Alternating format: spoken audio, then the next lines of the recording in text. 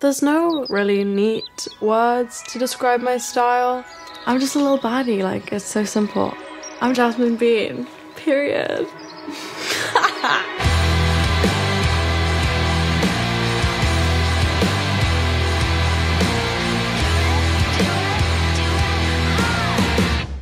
What's up, bros? It's Jazmin Bean, and today I'm going to be showing you how I do my makeup.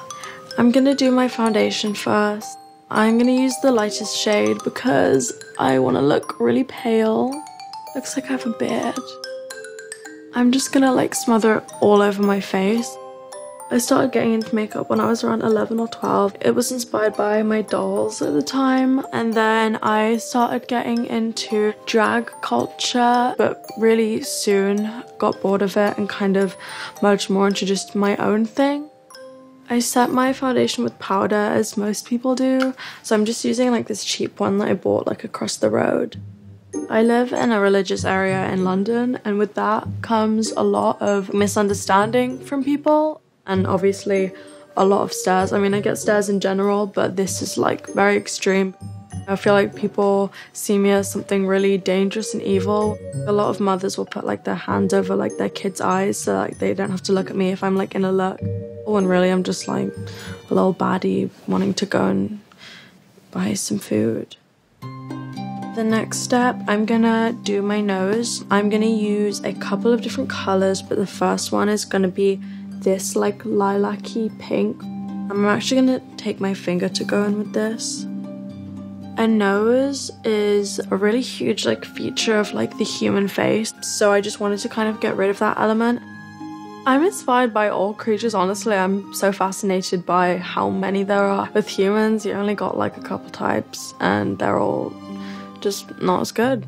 Creatures, you have like reptiles, you got some fishies, you got mammals, you got gerbils. I have 2 chinchillas. I really want an axolotl and a snail, but I'm kind of busy right now. The next stuff I'm going to do is I'm going to do an outline of my nose and do the lines going up, out, and down that will create like a kind of, I guess, cat-like mouth. I feel like by adding all these different elements and like different ears and different features, I'm kind of making my own hybrid creature. I'm really close with my grandma. She's from the Philippines, so I get a lot of my inspiration from like Filipino folklore. That's where actually the name aswang that I have in my Instagram bio and I use as a term for myself often is from. And aswang is like Filipino folk, different types of like really scary creatures that were like stealing people's babies and hiding in trees, and I don't know, it kind of just embodies what I'd like my like character to be like. And also it has like some of my culture in it and where I'm from, and I think that's very important to tie into it. And I think that really gets rid of the whole human shape of the nose. Cult Candy, my makeup line, is owned by me and my mom. She was in a band called Fluffy that actually toured with Marilyn Manson and the Sex Pistols, and she was drumming pregnant with me. She loves Tim Burton like me. She collects toys like me. She showed me like all of my favorite music to this day. I'm gonna do my next step now. I'm just gonna do my eyeshadow and I'm gonna go in with both of these palettes.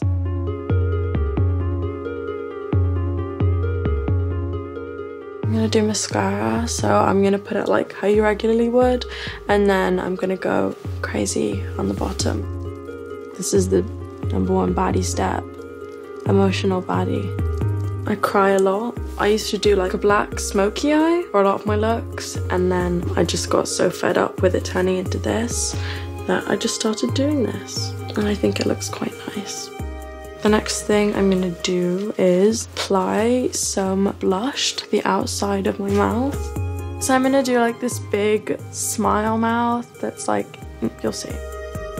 My dream is to meet Tim Burton. He's just like a genius. There's a book that I got when I was younger, and it definitely influenced me a lot. There is a character in here that my mum always used to say looked like me. When I was younger, I made a clay version of this and sent it to him, but I don't know if he got it or like cared. So Tim Burton, if you're watching this, I don't know, check your mailbox because it might still be there. Next thing we're gonna do is contact lenses. I am gonna wear these sclera lenses. I just feel like they really changed the look up. There's so many different like options. Oh my god, oh. It doesn't make me squeamish, but it definitely is uncomfortable having a big chunk of plastic in your eye. But it is worth it. Now I'm gonna do the lashes.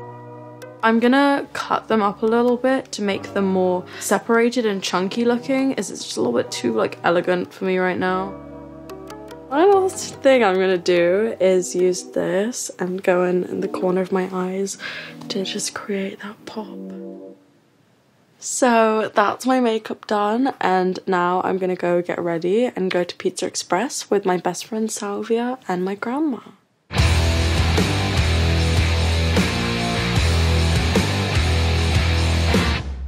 How is my grandma? She is a bad bitch. She's amazing. The world revolves around her.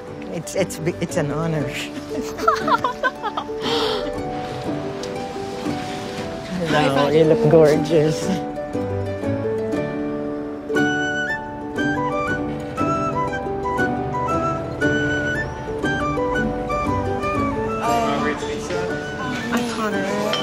My best friend is Salvia. I just have never like been so in sync with someone. Can I have some of that stupid idiot pie? Everything to us is just like a joke, so it's really fun being around her. We're constantly encouraging each other's ideas and weirdness. Like totally wow. It's definitely empowering being in a group of friends that all dress as extreme as each other. People in general need to be exposed to this type of thing and realize that these people are not evil, people are not different from you. They're just period.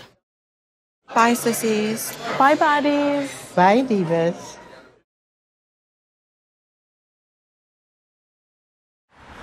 I like your makeup. Thank you. So nice.